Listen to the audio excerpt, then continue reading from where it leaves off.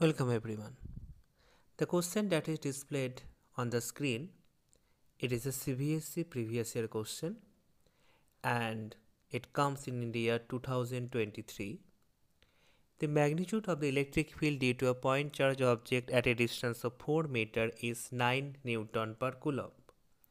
From the same charged object, the electric field of the magnitude is 16 Newton coulomb per coulomb will be at a distance of 1 meter, 2 meter, 3 meter and 4 meter. So let us recapitulate now what we have learned when we have learned the electric field. For once, let us say this is the charge Q, and if we want to find it of the electric field at the point P, obviously it is at a distance r from the source charge. The electric field at the field point P is E equal to Q divided by 4 pi epsilon 0 r square. And then obviously this thing is in SI, and here in this question if I say this charge object remains same, then how the electric field depending on the distance? And obviously it is E is proportional to 1 divided by r square. That is, electric field is inversely proportional to the square of the distance from the charge. Okay. Now let us say there is a charge Q and we have find it out 2 point. One is P1 and another is P2. And this P1 is at a distance R1 from the Q charge. And this P2 is at a distance R2 from this Q charge.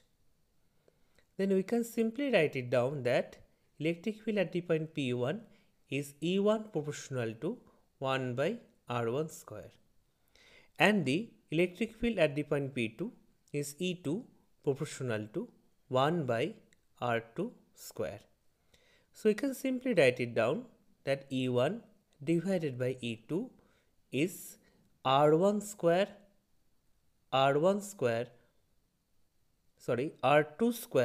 divided by R1 square, because it is varies inversely proportional to the distance. So now in this question, when the distance is R1 for the first case, that is R1 is equal to 4 meter, at that time the electric field we can say E1, that is 9 Newton per coulomb. What will be the value of the R2 when the electric field is 16 Newton per coulomb? So I am just putting this in this equation what we have just understood. So what is E1? E1 is 9. What is E2? E2 is 16. What is R2? R2 we have to find it out. What is R1? R1 is 4 square. So very simply 4 square is 16. So 4 square and 16 basically cancels out. And R2 square is equal to 9. So very simply we can calculate this thing. R2 is equal to 3 meter.